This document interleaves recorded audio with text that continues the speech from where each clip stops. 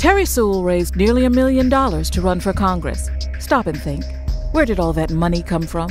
Why would someone give her so much money?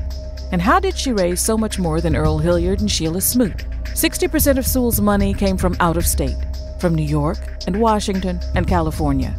That money came from Wall Street Republicans, and they're bankrolling Terri Sewell because they want to buy the only African-American congressional seat in Alabama. The biggest Republicans in the state, folks like Drayton Neighbors, gave Sewell money. That should tell you something. How did Sewell raise so much more than Earl and Sheila? Sewell's not like them. She's not like us. She didn't even cast one vote in Alabama until 2008. She and her Republican friends are trying to buy our seat. We've got to stop Terri Sewell and her money. Tuesday, vote for Sheila Smoot. Sheila Smoot is on our side. I'm Sheila Smoot, and I approve this message.